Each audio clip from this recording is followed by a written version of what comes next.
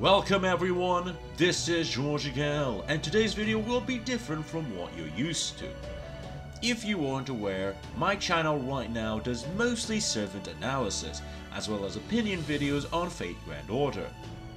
But I'm always looking for new video ideas. One of the things I've always enjoyed doing with Fate was brainstorming and theorizing what the identities as well as plot points of whatever spoilers and leaks we get. And recently, there was a particular reveal of a new servant. Now, if you are only interested in the NA version and don't want to be spoiled of possible future content, then please stop watching this video, as this video will be heavy on spoilers. However, if you're fine with that, just sit back and enjoy. So, currently, the 6th Singularity has been released in the arcade version of FGO. And the Singularity is different from the one that was originally released in FGO. While the 6th Singularity we got was named Camelot, for arcade it's called Jerusalem. Not only that, it seems that the Round Table Knights are completely absent from the Singularity. However, that's not even the most interesting part, because an exclusive servant was revealed. 騎士として敗北し、修道士として破壊し、総長として廃絶した。何もなせぬまま怪人に帰した我が無念、今ここで晴らそう。ピレリナー地蔵テンプル。 The servant you just watched was Jacques de Molay, and you might be wondering, who is Molay and why is he relevant? And that's what I want to talk about. Please keep in mind that I'm talking completely blind here. I do not know what the actual story of Jerusalem Singularity is, nor do I know what abilities and noble phantom Jacques de Molay has. Instead, what I'll be talking about is what makes Molay unique and what he could possibly have. So, to begin with, who is Molay? Jacques de Molay was the last Grand Master of the Templars.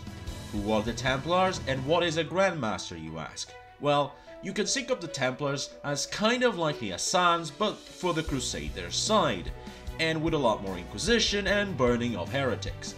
There's actually a lot more than just that, but I want to keep this simple, so we'll go with that for now. As for what is a Grand Master, it's basically the leader of the Templars. So we already have a uniqueness to Molay. In history, there's two types of people that are always remembered. The first of its kind and the last of its kind, and Molay was the last of the Grand Masters. With his death, the Templars were no more. But what else did Molay do? Molay did do some skirmishes here and there, lost a few important fights, and tried to raise a new crusade. However, I don't believe that will actually be relevant for the Molay that was revealed. Instead, there's two legends about Molay that seem to be much more important. First, it's the legend that Molay conquered Jerusalem. This legend started circulating around Europe several centuries after the fact, but it was mostly a misunderstanding. Basically put, there was a Mongol general with a similar name that took over some lands near Jerusalem, and they just confused it both as being the same person. This legend is relevant because in the Singularity Molay is present, so either we're seeing a situation where the legend is becoming a reality, thus resulting in a Singularity, or they decided that Molay actually did take over Jerusalem. But considering what was said in Camelot, it's more likely that Molay is the main cause of the Singularity, in an attempt to take the Holy Land as he always wanted. And finally, the other legend has to do with Molay's death. So, how did Molay die? Turns out Molay died in a rather pitiful way. Basically put, the King of France was in debt to the Templars. So in good French fashion, instead of paying what they owed, the king had instead disbanded the Templars by essentially throwing an Inquisition on them.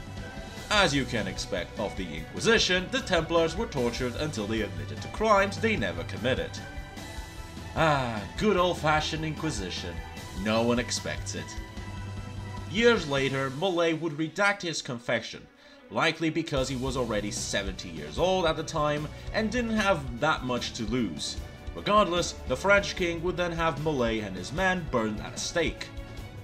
Some records point out that Molay was calm and serene at the time, only proclaiming that God would avenge them.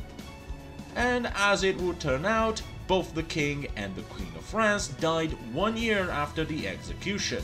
This resulted in a rapid succession of 3 sons and a grandson, which, if you don't know what that means in European terms, it means a lot of backstabs and kingslayers to get the throne. In just 14 years of Molay's death, the same royal family that had sentenced him to death for owing too much to him and his order had completely collapsed. This resulted in the legend of the curse to spread among Europeans, that Molay had cursed the royal family while he was being burnt at the stake. And you can kinda see this in his noble phantom. Molay is in the middle of a graveyard, tombstones bursting into flames, much like he and his men were burned at a stake. Then he strikes his opponent with a fiery strike. I wouldn't be surprised if the legend of the curse was turned into his noble phantom, where Molay uses his anger to fuel a fiery curse onto the enemies. And finally, the last thing I want to talk about, the one detail that I noticed immediately on Molay, his glasses. There's a few servants that wear glasses as part of their design, most notably Da Vinci, Moriarty, Sigurd, Hans, and Shikibu. All of them have glasses, and while for some we can chuck it to them being more interested in modern technology, in Sigurd's case it was explained that the glasses are a crystallization of wisdom. And when we look carefully at the servants in question, the wisdom part makes sense. Both Sigurd and Moriarty have a skill with wisdom in its name. Da Vinci is a natural genius, Hans is one of the best at understanding humans, and Shikibu has her encyclopedia knowledge of books. So glasses in the universe, at least when it comes to servants' design, seem to signify at least some form of unique intelligence or wisdom. Given how Molay has glasses and is not known for being an intellectual, it's very likely that he possesses some unique skill regarding wisdom, likely related to all the myths behind the Templars. And that's it. As of the recording of this video, Molay isn't out yet, so I don't know all of his skills or noble phantoms, so I'm just speculating on what he might actually have. Unfortunately, since he is arcade exclusive, we'll likely only see him in FGO after some years have passed. But anyway, what is your opinion of Jacques de Molay? As always, if you enjoy my content, leave a like and subscribe. Also, comment down below on what you think of Jacques de Molay. And until next time, bye!